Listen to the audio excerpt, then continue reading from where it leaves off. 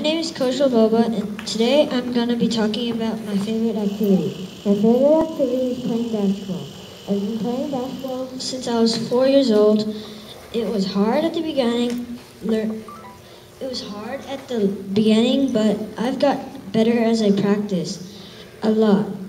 I have practiced twice a week, and I have a game every Saturday. The league I play for ages on goes on throughout the year.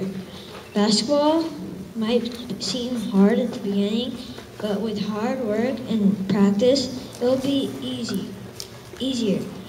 I won 4 championships in a row this year. Peace out.